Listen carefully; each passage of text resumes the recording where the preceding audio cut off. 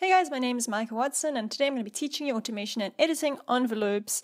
I'm following chapter 19 in the manual, so feel free to follow along. I'll be covering everything from recording automation in arrangement view as well as session view, as well as re-enabling automation, editing automation, so basically everything you need to know about automation. So I'm going to jump right in. Often when working with Live's mixer and devices, you'll want the control's movements to become part of the music. The movement of a control across the song timeline or session clip is called automation, and a control whose value changes in the course of this timeline is automated. So over here, I've automated the volume to go up over time. It's nothing fancy, but just so that you get the gist. So the same note gets louder, even louder, and so forth. Practically all mixer and device controls in Live can be automated, including the song tempo. So let's talk about recording automation in arrangement view. So as you guys know, this is arrangement view over here. If you're in session view, just hit tab. And here you can record automation in two ways. You can either manually change parameters while recording. So let's change the volume on the right here, and you can see that it's recording the line in. I'm just going to Command Z to undo. Or the other way you can record automation in arrangement view is if you've got session clips over here that you're recording into automation view and these session clips actually have automation in them. I'm going to get to that a little later. When you're recording new material directly to the arrangement view, the automation arm button, this button over here that looks a little bit like a dumbbell, I guess. This button then determines whether or not manual parameter changes will be recorded. If this is off and I want to record it in arrangement view, click, and I'm changing the volume, nothing actually gets recorded. You can see a dotted line moving up and down, showing that a value is changing, but it's not being recorded. But as soon as automation arm record button's on, it records. Another thing that happens when you've got automation recorded in a track is it gets this little red LED type light. It kind of looks like a square, but it's a circle. And when you see that button or that icon, then you know that it has automation recorded on this particular parameter. Okay, let's talk about recording automation in session view. So I'm going to walk you through it step by step. So first of all, your automation arm record button needs to be on. The track that you want to record needs to be armed. So that's this little record button needs to be red to prepare Live that this track is going to need to be recorded. And the next thing you need to do is hit the session record button, this one over here. So not the arrangement record button, but the actual session record button to begin recording automation. So now at the moment I don't have any clips, so I'm quickly going to just going to do a simple little clip. All right, short and sweet. Click, tick, tick, tick.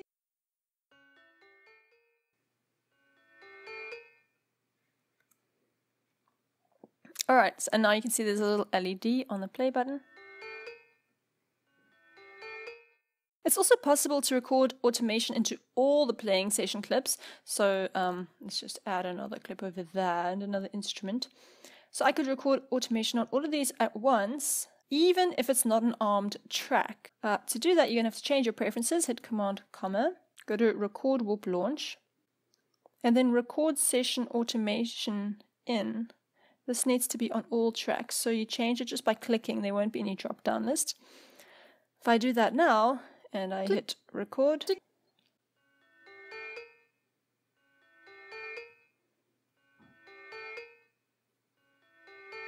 so this, for instance, will allow you to overdub session automation into an existing MIDI clip without also recording notes in that clip. Sometimes you don't want to overdub these notes. You just want to do automation, and that's when this is a great tool. But if you want to change it, don't forget to change it in your preferences.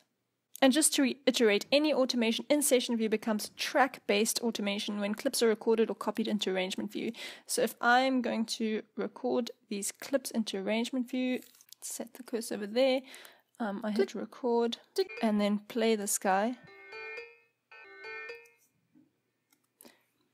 You can see here that it recorded my clip into arrangement view as well as the automation it contained.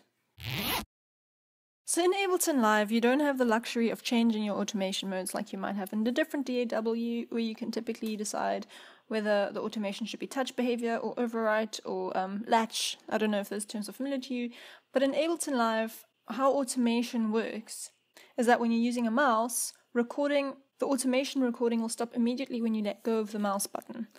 This is referred to in some editing applications as touch behavior. But when adjusting parameters via knobs or faders on MIDI controllers, recording will continue as long as you adjust the controller. When you let go, the recording will continue until the end of the clip's loop, and then it will kind of play what's already been recorded, unless you overwrite it again. This is known as latch behavior in some applications.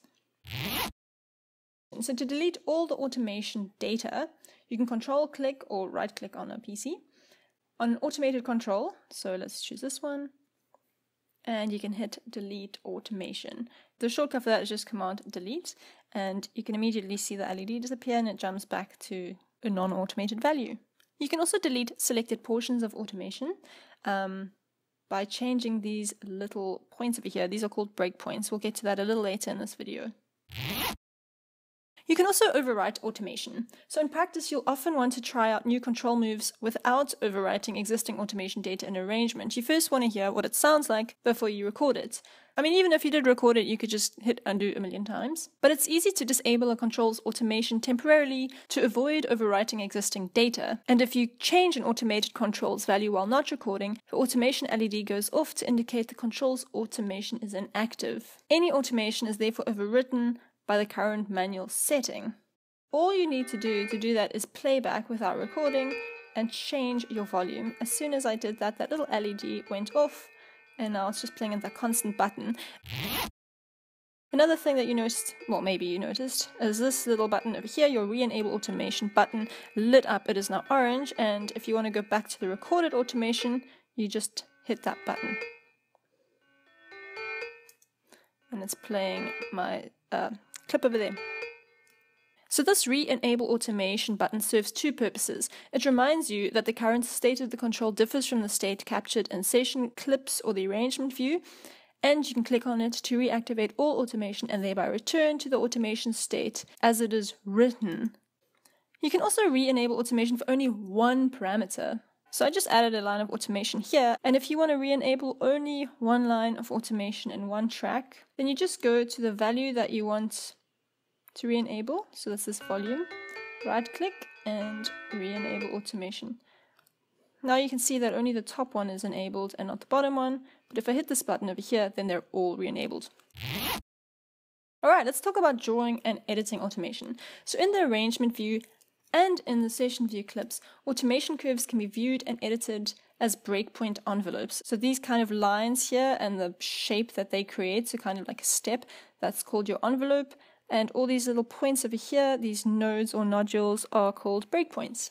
So to see a specific track's envelope in arrangement view, you need to go to the actual track and hit this little triangle, drop down, and you need to choose the correct parameter. So in this case, it's pretty easy because I've only got one parameter automated.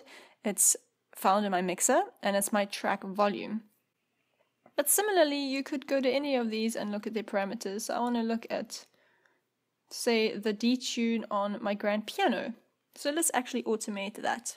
Now, any lines that I would draw over here, i.e. editing this straight red line, that would be my automation. And the automation appears on top of the track. But if you want the automation to have its own track lane, you can hit this little plus over there. And now you can see the track's kind of expanded. And I could draw over there. So you can see it says my piano sustain D tune. That's this track lane. If you have a lot of different automations on a single track, it's quite nice to separate them into different automation lanes so you can see what's going on and it'll help you with editing. If you've got lots of automation and you're struggling to remember which parameters you automated, then don't worry. So you can just back into this dialog box, and anything that has a red LED slash, it's not really an LED, it's more like a square next to its name, you know that there's an automated parameter in there. So in the mixer there's an automated parameter, and at the moment only my track volume is automated. But now when we add automation to this D tune, then you can see there's another little red dot. Alright, now how did I just get this squiggly line? I just clicked B. It's the same as pushing this little button over here with your pen, and you can just draw the automation in. So at the moment it's very blocky, and that's because I've got a grid. I can either switch my grid off completely. So if you want to take your grid off, you can hit Command 4. So this is with my grid enabled. It snaps to each quarter note. So down here you can see I've got my grid set to a quarter note. I can change it with my different shortcuts, commands 1, 2, 3, and command 4 is to actually switch the grid off.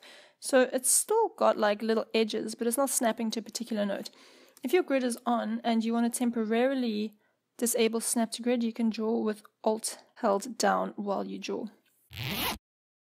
Okay, now what if you want to edit the breakpoints that I told you about earlier? So when I'm not in draw mode, I just hit B again, I can see these different nodules, and you can click on a nodule to make it disappear, or you can click and drag to make the nodule move around. You can also create new breakpoints by going to an existing line and just clicking on it at a specific place to put a breakpoint and then dragging it around. If you hit Command while you're trying to edit your breakpoint, it keeps it as a vertical line and you can't get any skew lines.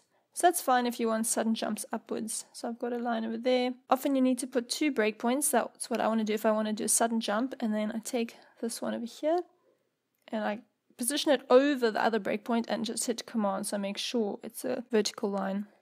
You can also select a whole bunch of breakpoints like this and then pull them across to mass edit them. So what I did is I clicked in an empty gray region and I just clicked and dragged, and whatever was highlighted, I can just click on one single breakpoint and it'll move all of them. You can also go to a line segment, hold Shift, and then click so that you can move that whole horizontal line segment around. And to curve a segment, hold Alt and a Mac and drag a line segment to curve. So just to do that again, I held Alt, and then you can see my mouse gets like a little curve over there, and then you can pull that line around. So this whole time my automation's been locked. That means that no matter where my clip goes, my automation is going to stay put in the time axis here in my arrangement view. But if I want to move my clip around and have the automation move with the clip, make sure to unlock your envelope. So click on this little button over here, and that way when you move your clip around, the automation will follow it around. You can also lock clips in the options menu over here. Lock envelopes. When you're working with automation data in the arrangement view, the edit menu commands over here behave differently depending on whether or not your selection is within the clip track or its automation lanes. So to copy, cut, delete, or duplicate automation from a track independently of this associated clip, make sure the parameter you want to work with is in its own lane. Once this is in its own lane, any edit commands applied to an envelope selection within a single lane will only apply to this envelope. So if I go to edit now and duplicate, then it's only duplicated this envelope section. If you want your edits to apply to both the clip and all of its associate envelopes, apply edit commands to a selection in the clip track. So Command D to duplicate, and it's duplicated everything over there. Note that Live allows you to copy and paste envelope movements not only from one point in time to another, but also from one parameter to another.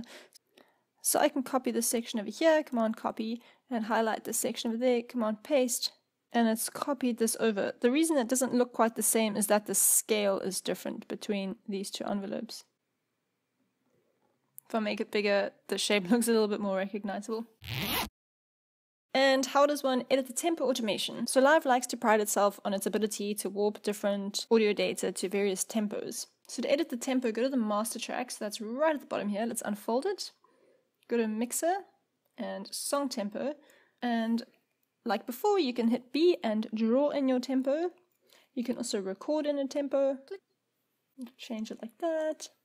When adjusting the tempo envelope, you might want to scale the value axis display, which is the function of the two value boxes below the envelope chooses. So here you can decide the bottom line is 60 and the top line is 200, but if I know I'm only going to be working with tempos between, say, 60 and, I don't know, like 120, then I change that, and now I know that this top point is 120 and this bottom point is 60, and it just helps with your visualization and understanding the data that you're seeing.